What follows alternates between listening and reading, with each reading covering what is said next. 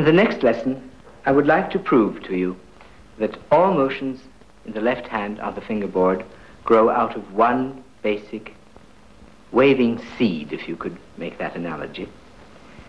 It is true that we have to vibrate, that we have to shift, that we have to use different fingers, but all of these begin at the same point, and perhaps we can begin at that point now. First of all, I would like to give you two basic exercises, merely to strengthen the fingers. These have nothing to do with the motion, with the proper undulating motion, which we will speak of immediately afterwards. We must always think in terms of two directions. The one outward, away from our body, pulling the violin away, the other inward. Supposing in the outward direction, and again we must never forget that whenever we pull in the outward direction, we must combine it always with a little lift. We go into the extended position of the finger. The finger is extended and pulling away.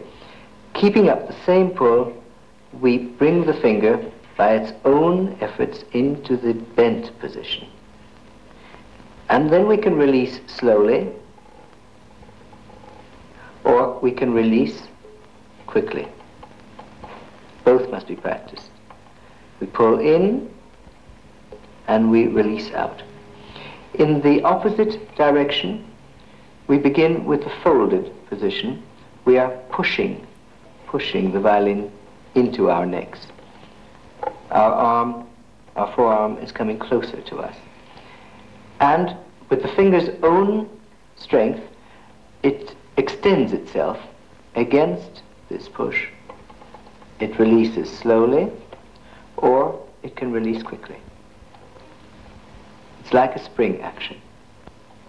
And this should be done with each finger on each string in about 3 different positions on the fingerboard. Approximately here, not at the very end, because you won't have space to spring back. Approximately the middle of this neck.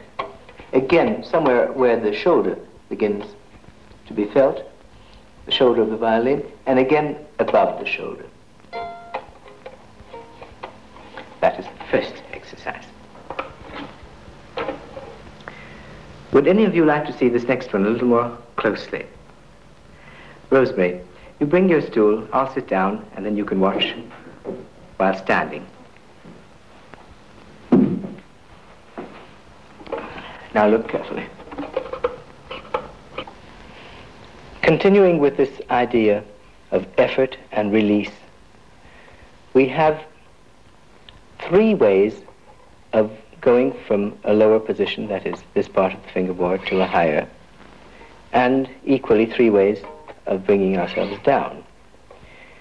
The first is simply an alternate motion of direction away and back, with the stress on the away and back, away and back, away and back.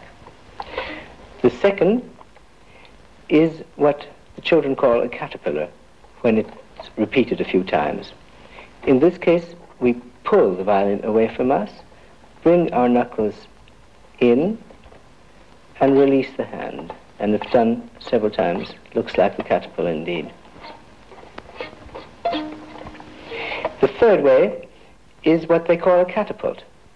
And that is when we begin in the bent position, still pushing the violin towards us, pushing the knuckles back, sort of getting our enormous spring, and then releasing. In, pushing the knuckles back, and the arm, which wants to go towards us, is being restrained by the finger. We release the finger, and it comes up. Now, the 3 ways to descend the fingerboard. We begin again in the bent position towards our body and alternate with the other direction. Only this time the stress is in the upwards, towards us direction, and release is the other way. The next way down is bent again, pushing, then it's the caterpillar, pushing the knuckles out, and this is... And the third way is the beginning extended, pulling away from us, bringing the knuckles in, and we have our catapult when we release. The arm is pulling away from us, and when we unbend the finger, we go away.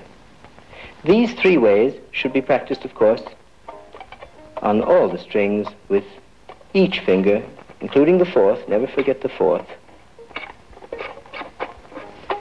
and in at least two parts of the fingerboard, shall we say, from the neck to the shoulder, and from the shoulder of the violin to about here.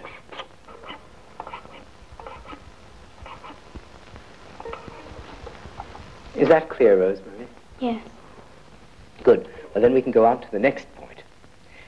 You probably remember that when we were dealing with the bow, we used 2 smack bounces, one in each direction, to connect the directions. And when we played triplet rhythm, we were able to keep that going all the time. Now, we will do the same thing with the left hand. If we do 1 smack bounce in the backward direction, we get this motion.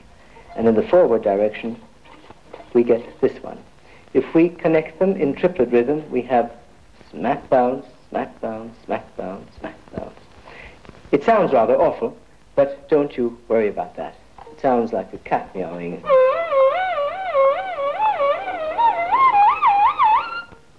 That's perfectly all right. It's a good, healthy sound for a young violinist. These motions should also be every pair in a circle. So that actually, in the groups of 6, you have 3 twice, 1, 2, 3, 1, 2, 3, but you also have every 2 a circle. And don't forget the lift in the circle. 1, 2, 3, 4, 5, 6, 1, 2, 3, 4, 5, 6, and so on. I think I've proven my point now that at least 2 of the motions associated with the left hand, the vibrato and the shifting, are born of the same motion. If this motion is restricted to a narrow amplitude and accelerated in speed, you get your vibrato.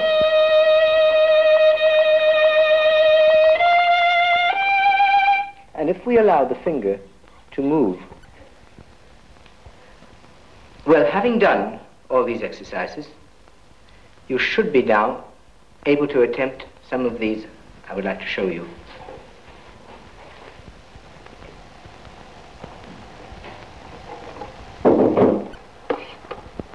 You remember our backwards and forwards triplet motion.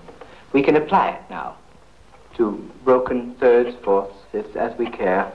1, 2, 3, 1, 2, 3.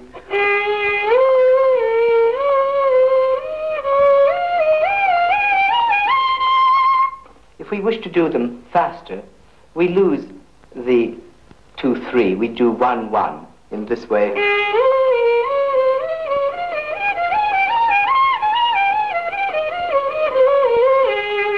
We can apply that as well to other intervals. Thus the fourth,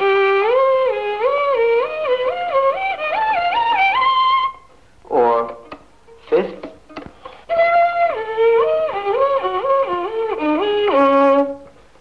or seventh,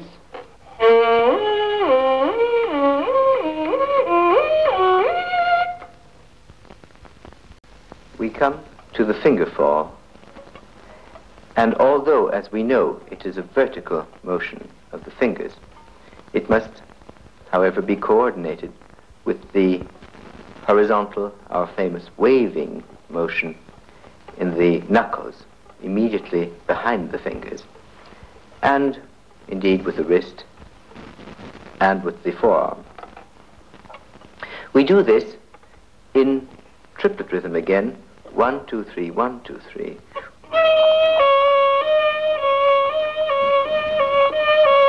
This is the natural way for the finger to fall when it is playing in one position. However, when we shift positions in this way,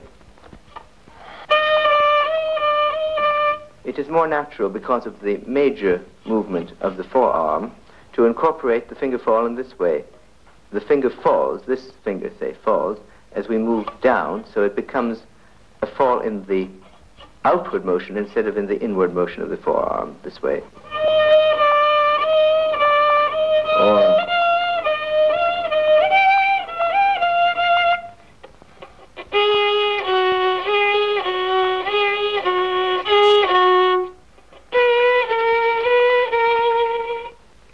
and this is, of course, very useful in scales with pairs of fingers or sec 2 and 3 or 3 and 4.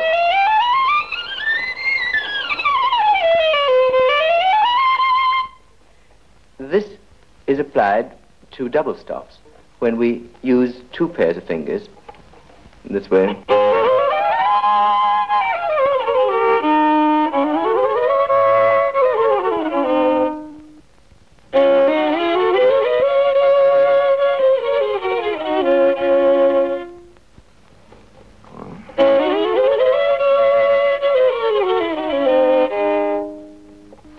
And in arpeggios on one string, where we remember the arpeggios we did with one finger, which is the basis of this shifting with in pairs of fingers, one motion for each shift.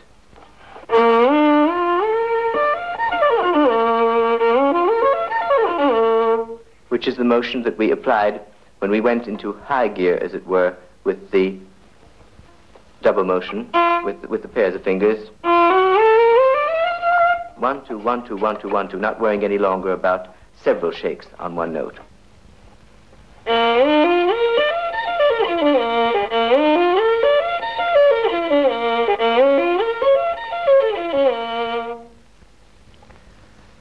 Single movement, one wave to two notes.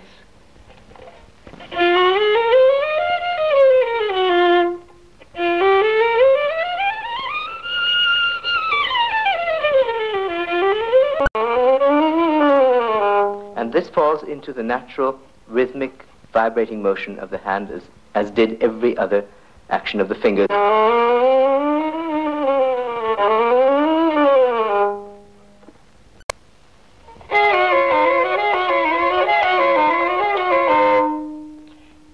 This lateral action is one which normally only the violinist himself sees. But I'd like to show it to you. You'll be doing it, and you might as well see how it works. You will notice that going down the scale, the third and second fingers have to span two strings in order to roll off the one. This rolling action is necessary whenever we play fifths to correct them to the proper pitch.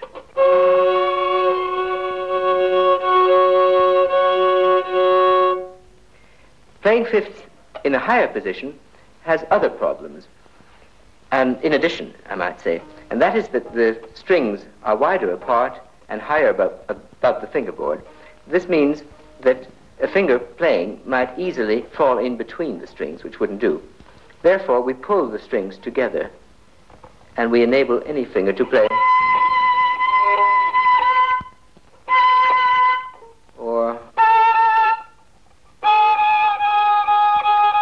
so that's adjusted. The first finger, having no one to pull behind it, pulls the string itself, rolls over on the other, and allows them to settle in a medium position. Like that. Speaking of pressure on strings, we have chords that require even more, as 3 or 4 fingers may hold the strings down at the same time. This requires great elasticity and strength, and you had better not try these until you have developed your hand sufficiently.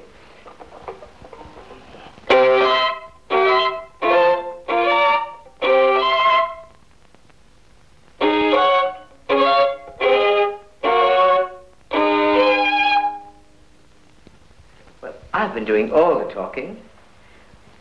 I wonder if I might enjoy some of the fruits of my labors. John and Elizabeth, would you like to play something for me?